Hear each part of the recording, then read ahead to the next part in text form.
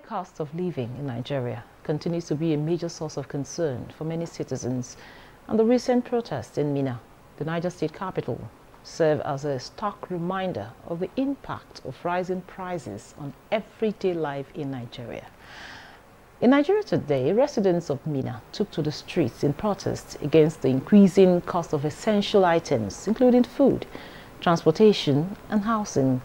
The protests were a response to the significant hardships that individuals and families are facing as a result of the rising cost of living. The protesters expressed their frustrations with the relentless increase in the prices of essential goods and services, which have outpaced the growth of incomes and wages. The rising cost of living has made it challenging for many Nigerians now to even afford basic necessities, leading to widespread dissatisfaction. Amidst these protests, residents are calling for urgent government intervention to address the root causes of the high cost of living. They are advocating for policies that will mitigate the economic pressures that are currently facing, including measures to stabilize food prices, improve transportation, and make housing more affordable. These issues go beyond Minna and resonates with the millions of Nigerians who are grappling with the challenges of inflation and the high cost of living. The protests in Minna is a reflection of the broader societal impact of these economic challenges and highlights the urgent need for sustainable solutions. In our discussion with analysts tonight, the immense pressure on the purchasing power of Nigerians, coupled with implications of high cost of living extended beyond economic hardship, impacting social stability and overall well-being, will all be addressed, plus immediate solutions to douse tension across the nation. I am your carrier, Clinton. Thanks for joining us and welcome to Nigeria Today.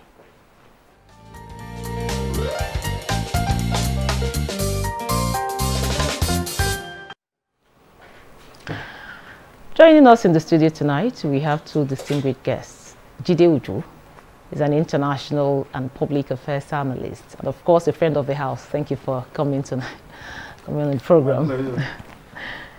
And also we have a second guest, is Yushau Liu. He's an economist and a public affairs analyst, also a friend of the house. Thank you. Good to have you. Thank you very much. So, Jide, I will just go straight to the point. You know, how would you define? You saw the protest, of course, that happened in Minna. Now, I would just say, how would you define the main factors contributing to the cost of high living in the country? And do you think we are at crossroads here? We are indeed at a crossroad. Truth be told, we are at a crossroad. Someone said before we came on board that there is hunger strike. In the context of English word, hunger strike is when you refuse to eat because you are protesting.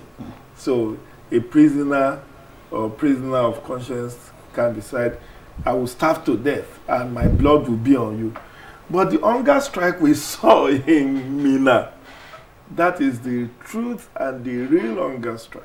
What we are experiencing in Nigeria is not peculiar to us. It's a global phenomenon. In France, in UK, in US, workers are going on strike, demanding for higher wages. Because the rising cost of living is not peculiar to us. Even all over African countries, same of same. However, just imagine, we are a country of 200 million. We are more like 1/3 of the entire Europe. Whatever happens in Nigeria affects Africa. Right now, our leaders need to do more to mitigate this rising cost of living. Over the weekend, I don't know whether it's true or not, the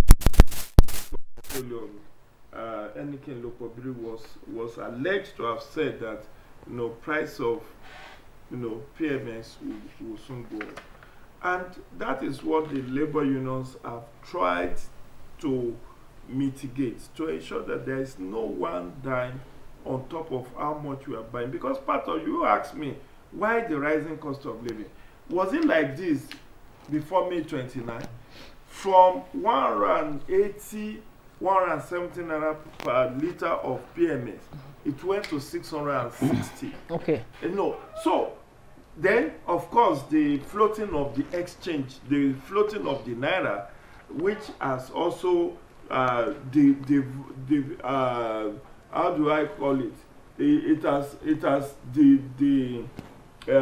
has not been amenable to all the efforts of the CBN and the governor, and that those two things, coupled with insecurity, were the core reason for this rising cost of living. Okay. Because the protest in Minna was about food insecurity. They were talking of, the cost of bread, the cost of rice, the cost of grain rising. Okay, in situations where farmers could no longer farm, how do you want to have food security? Okay, thank you very much, Jide. I will have to allow Yushau to come in here. Now, Yushau, we've had situation, of course, I know quite a lot of Nigerians have been complaining of rising costs of food and, of course, other even basic necessities of life. But the situation where people now take to the streets to, to protest the rising costs of living. Now, what should Nigerians be mindful of at this point? I think Nigerians are mindful of their statehood because we only have Nigeria. The only things that should be mindful is the leadership consequences.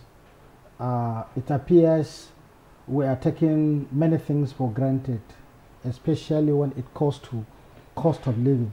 Remember, over 48 months, we have been recording high inflation, changes rapidly, and all the policy adjustments prove abortive. And we have said times that number that we are not only facing inflationary trend as a challenge, but we are facing cost of living crisis. And when you put cost of living crisis, you cannot rule out coming to street. And that is exactly the phenomenon. In a program of this nature, I have highlighted that cost of living crisis occurs when individual households cannot meet up with the basic responsibility of feeding the family. And that is exactly the situation on ground. However, there is a need for caution at this stage. One, we have said that state policymakers must check supply bottlenecks. Supply bottlenecks of foods. These are very significant if you check the production zones. Now, I have said it severally, that look, who told us that we must die or we must face consequences of civil arrest before we attend to supply of basic food in an economy? Many economies are importing what they consume. There is no book that is written you must eat from what you produce in the entire economic concept. But it is of economic advantage to be producing. But once you don't have, what do? I have told you, since when we are interpreting the activities of raising MPR to curb inflation, I said, look, we have to avoid using orthodox measures to check the present predicament that we are facing. We have to check unorthodox, that is unconventional. Now, there is a policy on food security. This policy depicts that you must have the number of total population on ground, and you must have the required metric tons of food required. In some cases, we produce, and erosion will come, flooding will come, and take away 40%, and we are just sitting. Are you getting it? Doing nothing to augment If you cannot augment that one, it will become a crisis when it is compounded. And that is the situation on ground. Now, some middlemen have took over the advantage that we cannot import anything, so they are buying even from the product, from the planting season. They are buying what to be produced, and at the end they will keep it somewhere. And if these activities are not checked, supply will never be regular, and it will continue to give very serious tension to an income group that is not changing. Okay, thank you very much. Now, Jide, of course, just like you rightly mentioned there, or in your opening remark, it doesn't really look too good to, see people protest over, certain things, especially cost of living. Of course, you also mentioned it might escalate to something else, which we don't pray for, though. Now, what steps can be taken to ensure that this kind of protest does not replicate in other states? Well, it's in the hand of the government. Don't forget, action and reaction are equal and opposite. When people are pushed to the wall, they look back. Issue of insecurity is plaguing us, whether we want to admit it on here or not. And I maintained, aside from what Alhaji said about erosion, flooding, natural disasters that is taking much of our food production, there is also the post-harvest loss of about 40%. But beyond and above that, you have seen the act of banditry that have not made our farmers to stay on the farm. Yes. So, federal government promise. I mean, let's take it from that palliative speech of Mr. President on July 31. I wish it's the one we are reviewing. It's been like 7 months. July 31 to date is like 7 months. What has been done?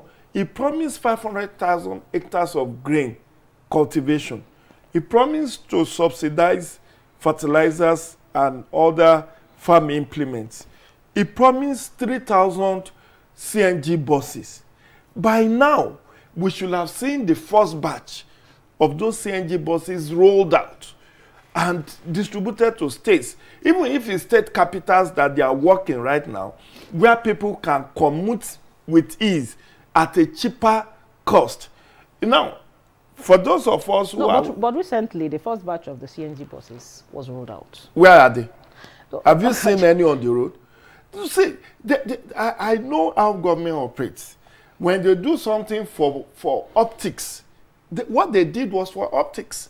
I commute on the road on daily basis. I have not cited one here in the Federal Capital Territory. Okay. There should have been, he promised 3,000 between August and March 2024. We are looking at March. By now, we should have had even second or third batch of those buses being distributed. Because if you are looking at mitigating factors, how you can reduce tension. Okay. People want to have affordable transportation, affordable accommodation. Your case is being attended to now as a worker. Because the federal government had already promised that by April, you are going to get minimum wage. Thank you very much, Jide. I'll have to stop you there. So we'll take a pause. Let's pause for a moment to hear what Nigerians are saying about the ripple effect of the high cost of living in Nigeria today, as put together by Thomas Ogbetere. Don't go away.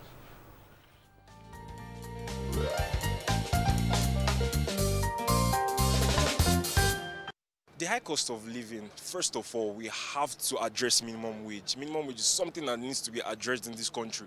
We make a lot of money in this country. There's a lot of revenue coming in from, in fact, recently, I believe that, I think the Nigerian customs increased the tariffs and everything. So you know that there's a lot of money coming through revenue from taxes, from all these things. So increase minimum wage, because right now things are very expensive. People need to live, people need to survive. So you have to increase that minimum wage. Let people have a breathing space. Let there be a way the government will do to cushion the effect of this high cost of living. A situation where Naira is now, the foreign currency is now determining our economy. It is very, very appalling. How do we handle this issue? A bag of rice is how much? 75,000 naira. I bought about 2 days ago. 75,000 naira. How many people can afford 75,000 naira? to buy just a bag of rice. If you have family of 6, that's maybe about 2 months' time, your bag of rice is finished, because that's the most common food that everybody go after right now. And dollar rate is increasing every day by day. You sleep and wake up, you see dollar rate. So you have to work on it decisively. So the president now, in his own campaign, he said that he's going to provide the gari, but we need that gari now. He has made a promise. We need the gari, we need the ewa, we need the agbado. We want to see it. You understand? He has talked it. Let's see it on our table. That's what we want from him. We don't want anything from like that.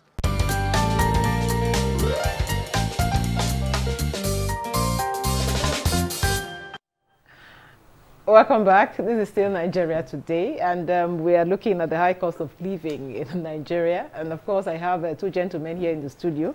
And Isha, we had the reaction there. Somebody said they want the agbado now. So look now, Isha, now looking at the policies, the government policies, you know, can the policies that we have, how far has it been able to manage the situation so far? Can it effectively address the high cost of living? See, the state policies have not assisted in any way putting the pressure to a moderate level. I'm saying this because what the state has to do, like we said initially, we must know the metric tons requirement of our population. We must know the distributive mechanism of these food items. We must know the income grouping of these individuals who are going to market. There is no point from the reaction. Payment of 75,000 to a 50 kg of rice stimulate 2 workers to combine together with 30,000 naira to get 1. And he has mentioned categorically in the statement how many people can afford. If you make a simple survey out of 100 households, you will not get 20% with a half bag of rice in their homes, meaning that they have to be competing in the market every day, and they have to be also struggling to make that little amount that is required to put food on their table. So in what government can do, I have said it severally. Look, state policies that has to do with the supply of food is the first thing. Supply bottlenecks. Where is the food? And at the same time, also one thing that is not also helping the price to come down is as a result of different purchases by different government organizations in terms of palliative. You go to market, you give a government contract price of 80,000 naira per bag, and then how can poor people get that same rice at that amount? Where is our grain reserve? Where is our sellers? And at the same time also, Dr. has said that, look, we must know the actual problem in this economy, what is causing this particular issue. One is insecurity. From the production zone, they are no longer secure to produce. And if that was the trend last agric season, is there any change for farmers to go to the same production zone? If it is not, we need a state policy at that point. That is one. 2, also, for how long are we waiting for any intervention to check the activities of middlemen? Middlemen have gone to all villages and they put large stores and they are stocking food. What did government do to make sure that that storage, that particular syndicate is being brought out for the public attention? So we need proactive decision to bring food out, and not only bringing it out, for government to encourage consumption. If we don't have enough income to consume, we don't have any chance to stop protests in the street. Remember, wise man saying, a hungry man is an angry man. And what an angry man can do to an economy, it is starting like a child's play. From Lagos to one state, now it has come to Mina. Now it is now going to send signal. So there is need for government to quickly make an intervention. In that intervention is very necessary, but not with just policy statement, with policy action. This policy action is what we can have. It is true that globally there is a lot of pressure, but it's not this. All economies are not facing the same circumstance. In American economy, they are facing their challenge differently. In Sudan economy, they are facing their own differently. But in Nigerian context, what we have never seen is what we are seeing today. But we also recently made to understand that Nigeria is the cost of living in Nigeria is the lowest in Africa. That does not mean that, okay. No. You see, if it is the lowest, but which country has the highest population? Okay, no, thank you very much. Now, Jide, having had all you shall have to say that, what measures can be put in place? I'm talking about individual level and government level to mitigate the high cost of living, because there seems to be tension now. There's tension in the land, and we can't run away from that. And I think the earlier our political elites rise up to the occasion, the better for us. I want the spirit that Nigerians showed during COVID-19 to be brought back. That spirit of being your brother's keeper.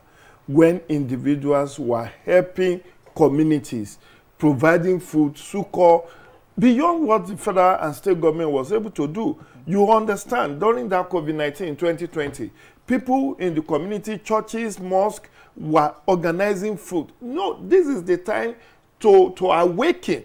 This is not the time for church to start building 200,000 new churches and all of that. This is the time to retain retainership of your members. How are you caring for them?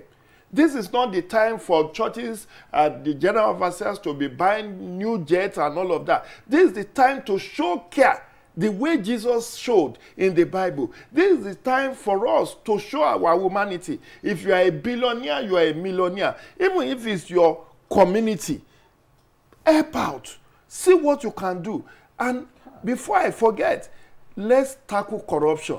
We have talked about insecurity. Yesterday, it was reported in one of the dailies I won't mention, but it's there, that EFCC have been able to recover 30 billion from Ministry of Humanitarian Affairs and another 500 million. It was in yesterday's Sunday Punch. Let me be specific.